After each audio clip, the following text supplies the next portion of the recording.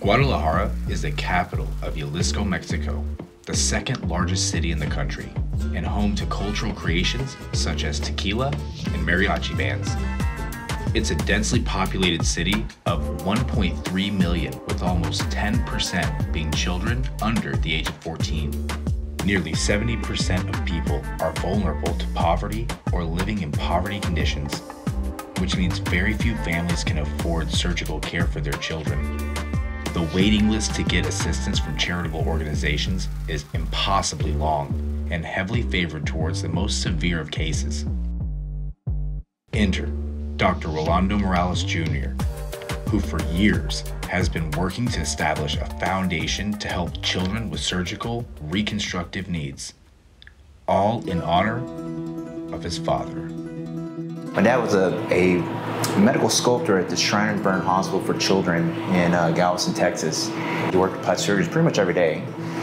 He was the artist. He was the man in charge of making all the silicone prostheses for the children.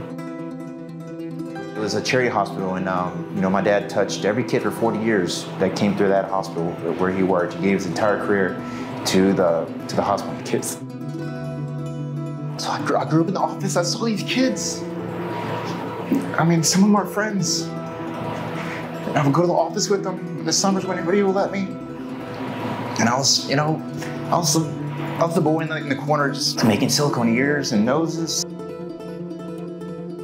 Plastic surgeons coming through the office and, to see me playing around with silicone, doing things my dad did. And I was 10, 7, and they're like, "You're gonna be a plastic surgeon one day." And I was like, "I just want to be my dad."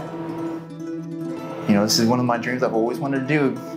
Whether dad was alive or not, I was going to start a foundation and go back to my roots. I needed to go back to my roots and what inspired me. So I started my foundation about 3 years ago, and in honor of my dad, when my dad was still alive. Rolando Morales Sr. passed away peacefully in his sleep February 13th, 2021. My goal was to do it before he passed after a stroke. He got 10 years taken off his life after a stroke. And I did everything I could to make it happen. Then we had COVID, and COVID put a delay in everything for a few years. But, got back on the train, and I coordinated with one of my dad's bosses. His name is Michael Sergio. While I was working with Roland Morales Sr., I had the opportunity to meet Dr. Morales. I've known him for many, many years.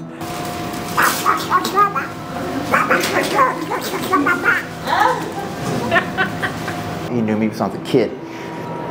He knew all the plastic surgeons. I got to train with him in my training. He got in touch with me and asked me if I could help him get a connection to start an outreach program as part of his foundation to help children in Mexico.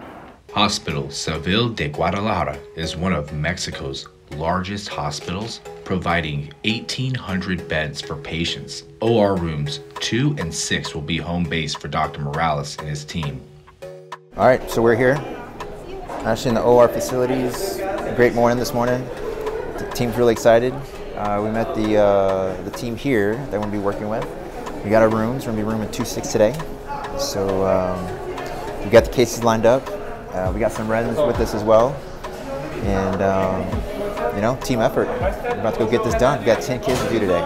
After almost a year-long fellowship under Dr. Morales, Dr. Brian Pfeiffer has proven himself to be more than just a talented plastic surgeon. The husband and father of 4 knows the impact he can provide to the kids and their parents. It's great. I love this collaboration, team environment. We've got a lot of local surgeons and residents and med students that are going to be working with us today, so it's fun to teach them and learn from them as well. They have a lot of tricks that we don't know, so it'll be fun to do it together. Known for her contagious personality, Dr. Bahar Abbasi has an incredible eye for detail as a plastic surgeon. However, her compassion for others and dedication to her craft makes her a perfect fit for this mission. Good morning. It is our surgery day today for the Morales Foundation. It is the inaugural mission trip, first one. Super excited to help 10 beautiful children, and it feels good to be able to get back after 7 years now of being a plastic surgeon. The team will be assisted by current residents from the hospital led by Dr. Ariel Miranda, longtime friend of Michael's. Another iron burn? No. I introduced Dr. Morales to Dr. Ariel Miranda in Mexico. I was working with Dr. Miranda in Mexico previously through my connection with the Shriners hospitals in Galveston. There are only a few in the world to take care of burn patients. Only a few. Not a lot of people want to. And that's the moment. And Morales Foundation is on the way. Yay!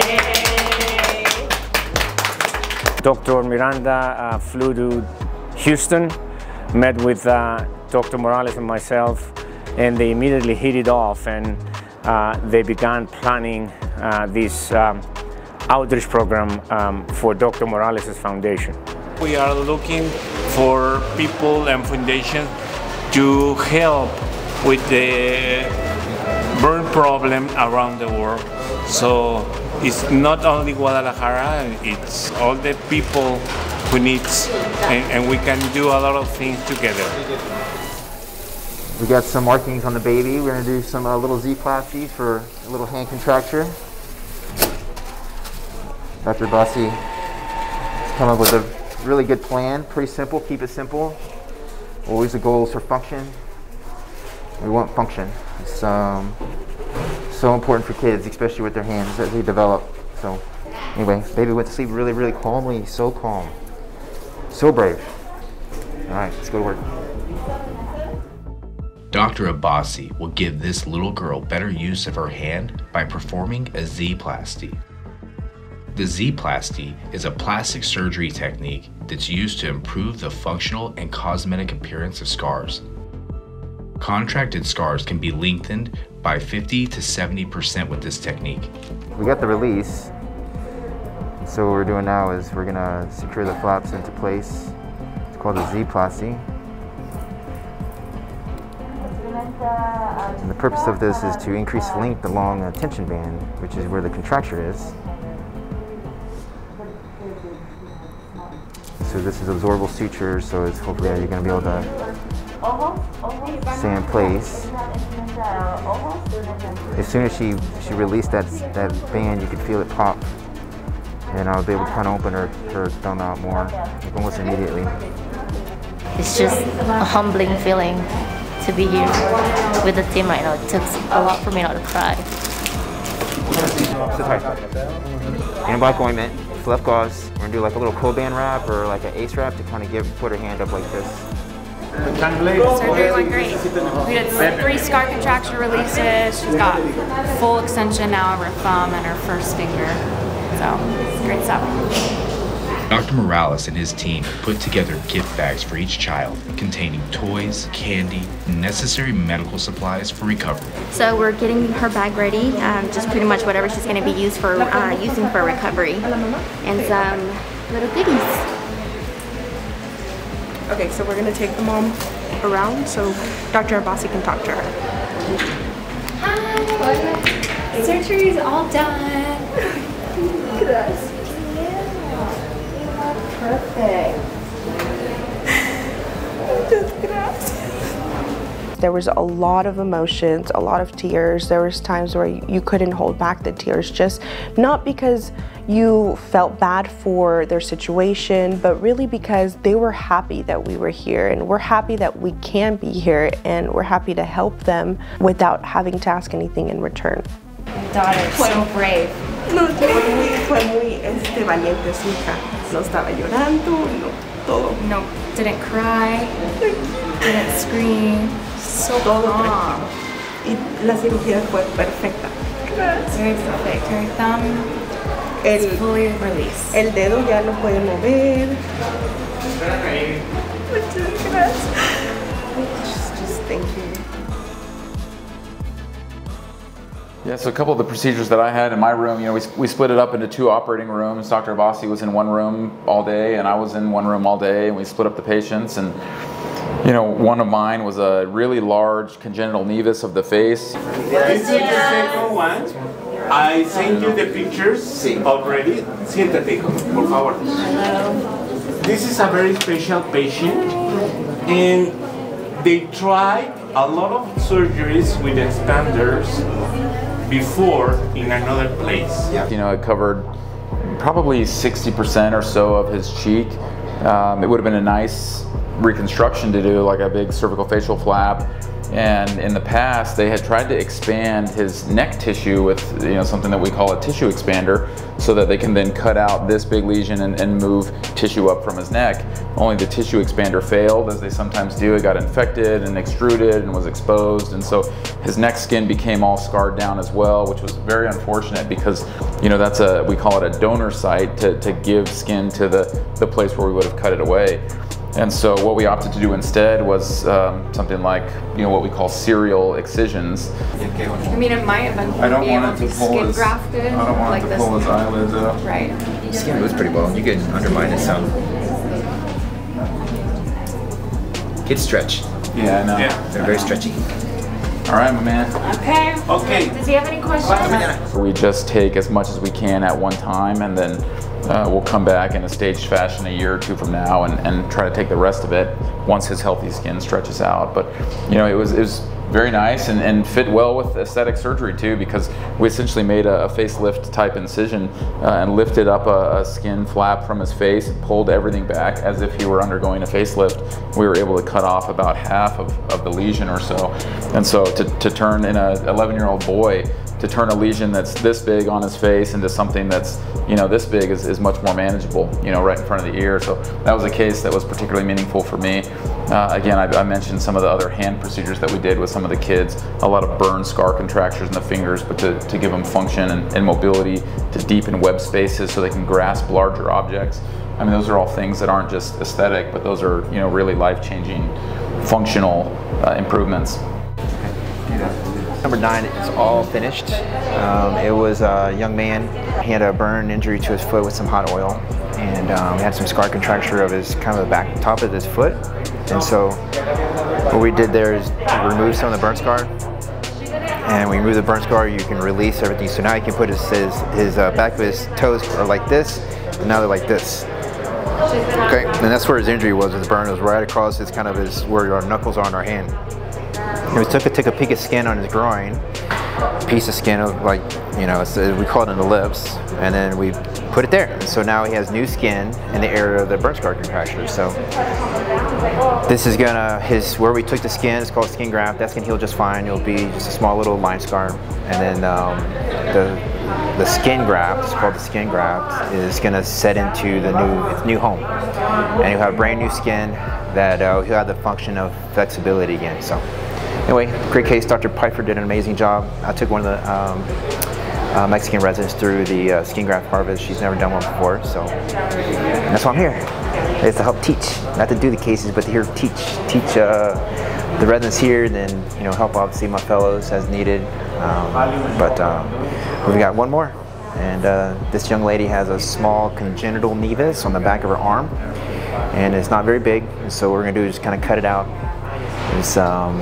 And we'll close it, called primarily. So we just cut out like an ellipse and then close it into a line. So we'll go very quickly. We're doing a local anesthesia, so she's an older young lady, and we're gonna give you a little bit of medicine to kind of help her chill out, relax a little bit, and then we'll do the procedure under local anesthetic, and we'll get her home as quickly as possible. So that's our last case, and things are going well, and let's get the rest of the day finished. In all, 10 kids ranging from ages 2 to 17 were treated. Most of the kids had burn injuries, while a couple had congenital disorders. Between Dr. Abbasi and Dr. Pfeiffer, they may have operated on 10 children, but looking at their families, you can tell they affected so many more lives. You know, these two surgeons are amazing human beings. I'm just so fortunate to have them with me here on the mission trip. You know, it's a life-changing experience, in my opinion, to do these things, and to give those opportunities to my fellows just means a lot to me, and that's why one of the big reasons I'm doing it. So, you know, hopefully when they get into their careers and they feel like they're ready to do what, you know, hopefully be inspired to do what I'm doing and give back and make, you know, do some good in the world. That's kind of what it's all about. That's why I'm doing this. The surgeries are completed, After 10 hours, the team is exhausted, but couldn't be more satisfied about the results. Joy and happiness could be felt throughout the OR amongst the plastic surgery team, the patients, and their families. All right, that's it. Done for the day. Did 10 surgeries for 10 children. So excited. We're coming back next year. And thanks to my team. Great job. Did it. We're going to see you guys tomorrow for the post-op appointments. Stay tuned. Post-op clinic, day 3. I've already seen some of our kids out in the waiting room, all looking great, smiles on their faces, so excited to see them. It feels normal? ¿Se siente normal? Sí. All the sutures will come out on their own, but I would probably leave those pins in for 2 weeks or so. And then, you know, those can be removed in clinic. The splint I would probably keep in place for the same. I'm so grateful that Dr. Pfeiffer and myself, you know, we were here in this year where it actually came to fruition, and we hope that we have the opportunity to carry this as an alumni to come back and help grow this foundation even more. We're really proud of him. All right. Muchos dolor? Yeah? He's having a lot of pain. Yeah, looks good. Take these stitches out at 3 weeks. Las puntadas they're monocurl, but they're like prickly. It needed the strength. What was that? Poner? Hey, puedes poner? I'm gonna take this balloon with you today. Let this go. Oh, that's pretty good. Come on. Yay, Donald. And now, here we are, 2023. We are here in Guadalajara, and Dr. Morales' dream of honoring his father through his foundation has become a reality. Wow. Dos. High five. Yeah. Yeah. It's tuyo. When we first started, he brought this idea up that he's always wanted to do this. So for me to see it flourish and come together and come alive is heartfelt. I'm so happy for him and the foundation, because I know this is just the beginning of so much more that we're going to do for these children in need. Thank you. Bye. Adios. I was so touched. I became emotional, actually, to see this little kid who grew up to be an incredible plastic surgeon, to bring his own team to do good for people who need help. And I was so proud of him. I was so proud of him. Dr. Morales, I am so honored and blessed that you allowed me to be a part of this mission trip. It was not only life-changing for those kids, I'm getting emotional just thinking about it, but it was very life-changing for me as well, and it makes me appreciate my life I have back at home so much more. So thank you so much. You can tell he really has a lot of passion and compassion for children and for, you know, healthcare and for, you know, people all over the world. All right, looks muy bien. We removed about this much of the lesion, as well as this and this. Le removieron mucha parte de la lesión. He has some stitches in his skin that need to come out in 2 weeks. 2 weeks. Okay, we'll do 2 weeks. Que necesitan ser removidas en 2 semanas. You know, I mean, he's been a great mentor for me in that regard. He really cares a lot about people, and you can tell that. And on this trip, especially, you could see it really shine through. Aha! Here we go! El res. Take a seat. It was just an amazing experience being able to be part of it, and Dr. Morales, I'm sure your dad is extremely proud of you. Put ointment on it 2 times a day. Le vas a aplicar esta cremita 2 veces al día. Okay. He has a message for us. Wow. Tequila para todos. Wow. Thank you. Oh, he's wrong. Oh, thank you. This is from him. He said, thank you, doctors. This is just a little gift from us, from my hometown, Atotonilco, Jalisco. Much blessings to you and your family. Y muchas gracias por darnos más niños. Gracias. Igualmente, gracias. All the people in Guadalajara, everyone we've met, they've just been so welcoming. They've all been so happy to see us and just ready to have us help their community. So they've been great.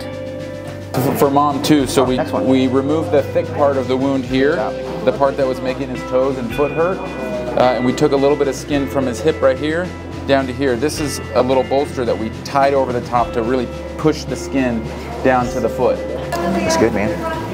Pretty good. Dr. Morales is an incredible human being. I feel so close to him because of what he has accomplished here, and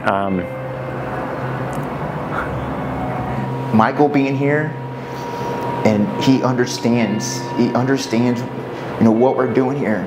He understands why. He understands the inspiration. He gets it. So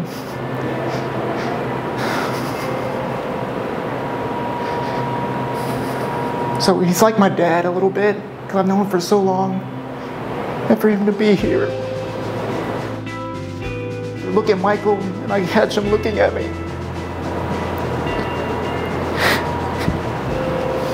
He would look at me like my dad. He really did.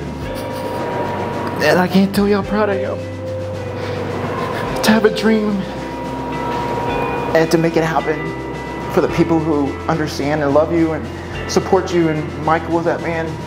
I am sure his father is looking from above, and he's being very proud of him.